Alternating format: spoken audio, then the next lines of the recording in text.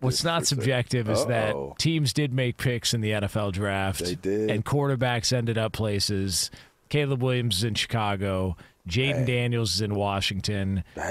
Drake Maye is in New England. Michael Penix is in Atlanta, et cetera, et cetera, et cetera. And so these quarterbacks found landing spots. But what's interesting now is when you look back afterwards, how things could have gone differently if a couple of moves had been made. According to Mike Reese of ESPN, the Giants and Vikings both made offers to the Patriots to acquire the third pick. The Giants apparently offered the number 6 pick in the draft and their first-round pick next year. The Patriots passed. The Vikings offered numbers 11 and 23 in this year's draft and their first next year for number 3 and 2 mid-round picks, and the Patriots passed. So it tells me that the Patriots were really in on Drake Maye.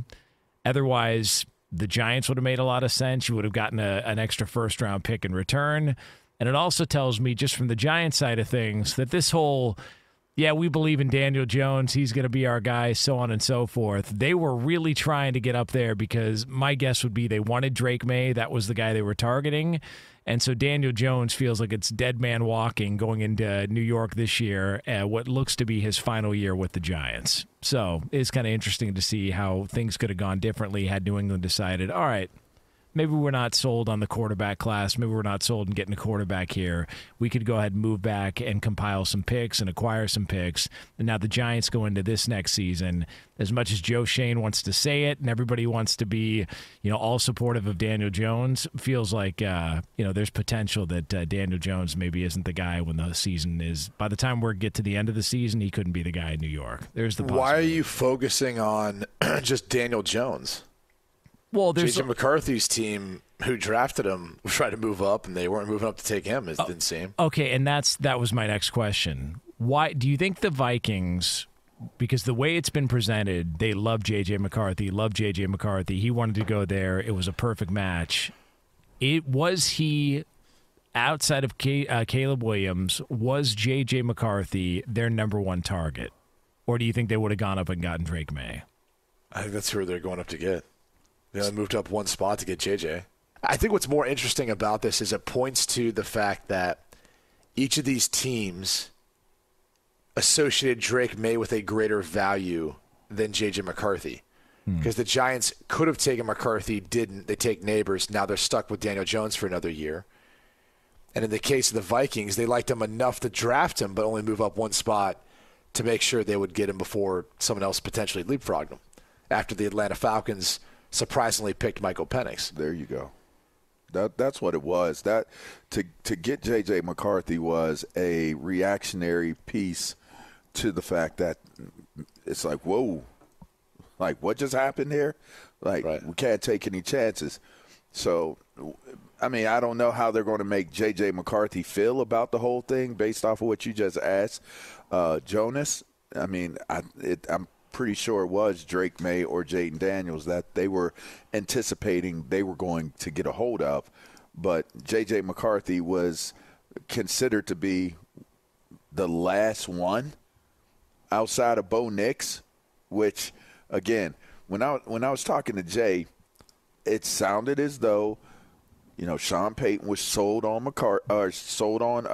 Bo Nix, right? And so he was sitting in the cut regardless because he felt as though that's the guy that he's going to get. Now, to me, the question becomes, were you sold on him because you knew that was the only pair of shoes on the wall that had your size, right? Like, I'm going to wait here. I'm going to go get my shoes. Everybody bought the other sneakers, bought them up, can't get them, whatever. This is the one I know I probably have the best opportunity to get, and that's what it's a dangerous word to say, but maybe it is. I feel like there might have been more than one team that had to do this as well. They settled. Did you settle on the fact that this is the best I was going to be able to do, and hopefully I can get this quarterback at this point in time? And there's a strong possibility that, I know I might sound crazy, but Minnesota had to settle for J.J. McCarthy.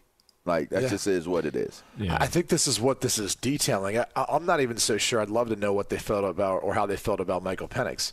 I was just going to ask that. Like how, like where do you think did Atlanta like Michael Penix so much more than everybody else, or if Michael Penix was there and sitting there with JJ McCarthy, would Minnesota have still taken McCarthy over Penix? Yeah, I mean, we don't know that answer, but definitively we know from the Charles Robinson piece that they had Penix as number 2 on their board. They had him as a top 4 prospect. Yep, they liked him that much. Yeah. They liked him that much where they could not pass him up. That was how it was explained. So yeah, I mean. So basically, it was their guy. Caleb Williams was number 1 on everybody's board, and then after that, it was like not everybody's board. Not everybody's board had Caleb Williams number 1. Yeah. Not Las Vegas. I mean, they obviously had a history. I just don't, I don't know. Hold on a second. I'm just saying. If you mean, everybody's everybody. I don't know too much of anything about anything. I'm just saying. I find it hard to believe that if the Raiders were sitting there with the option, that they still would have taken Jaden Daniels over Caleb Williams. Like. You're not going to bait me. What do you mean? You're not going to bait me, Jonas. I just know this. Ask Jay Glazer. Jay Glazer will tell you. Like that's my go-to right now. Ask Jay. They wanted Jaden Daniels. That's what it sounds like.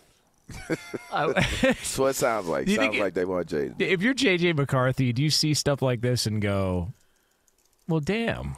Like, what do you, or are you just like, no, listen, I've got Justin Jefferson, I've got Kevin O'Connell, I wanted to be here, and I'm going to make this thing work? Because if this is, if we're believing that this is accurate, although I would say the only thing that doesn't make sense to me on the reporting of this, and it's not that, Mark Maskey gave out bad information, he's just reporting what he was told, or I'm sorry, Mike Reese didn't give out bad information, this is just what he was told.